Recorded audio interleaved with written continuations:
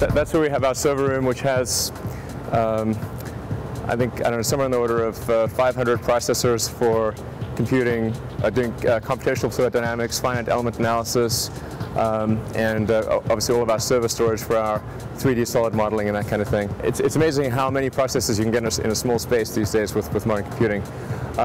Over there, this is under construction, but this is where our mission control and launch control will be. So there's imagine like two big cinema screens. That's one of them, and that's another one over there in the back. And we can either have one giant image, or we can have 4 smaller images. So this whole thing is going to get laid out, and there's going to be a glass tile floor which is illuminated from below, and these cool desks with kind of blue lights. It'll look really pretty neat.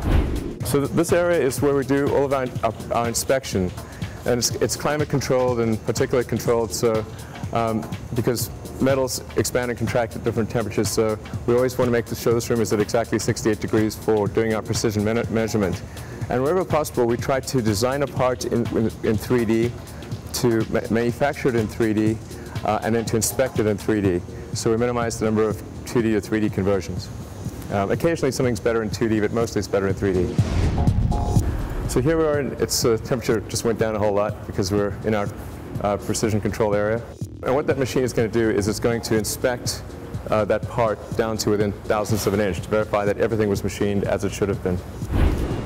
So what we have here is, that's a mass simulator of the Falcon 1 first stage engine. That's a mass simulator of the second stage engine over there.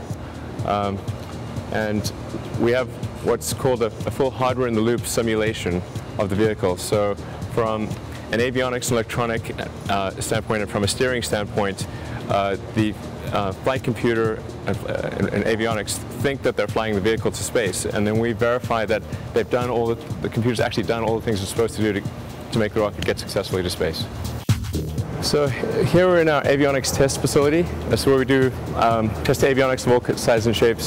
So here we have a bunch of thermal cycling chambers that'll take parts and put them through 50 thermal cycles to verify that things are going to be okay. And the temperature environment in space is much worse than on the ground because you don't have air to even out the temperature. So you could actually have something could be in searing sunlight or blackest night, and it's got to be able to handle much more of a temperature range than it would on Earth. That's a thermal vacuum cycler, so it'll test both. It'll test that part in vacuum going through the temperature cycles. That's our shaker room. It's got two small and a big shaker, so we can simulate the enormous acoustic and vibrational loads that parts experience during the rocket takeoff. And that's really where things tend to break more than any other place. Hey, how are you? Good. We're just doing a little video blog thing of what's happening. Yes, exactly. I'm Hawthorne. I'm an avionics engineer. What I'm doing here right now is to set up for a test upcoming of our second stage that we're going to send out to Texas for a hot fire.